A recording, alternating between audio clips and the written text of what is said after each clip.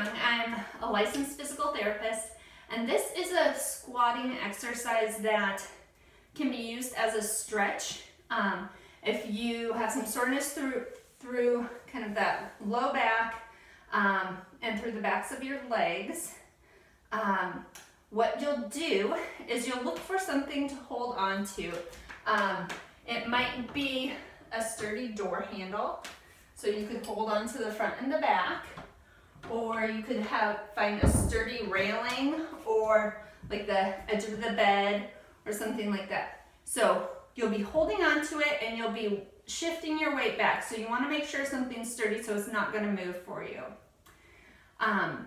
With this one, you're going to have your feet about hip width apart, your toes pointed forward. You'll grab onto your strong surface, and then with trying to keep your back nice and straight, you're going to sit back as far as you can. Now with this, if you can get all the way down into a low squat, that's awesome. But if you feel like your back starts bending, that's not what we want. So give it a try again of sitting back, just going as low as you can, keeping your back nice and straight. If it's hard to do that because of your feet and ankles, then the calf stretch is one that you're going to want to work on a lot before doing this.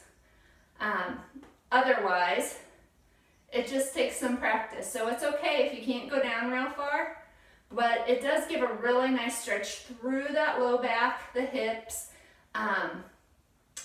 knees, ankles, all of it. So if it's too much for your knees, then just go back as far as you can at any point in time.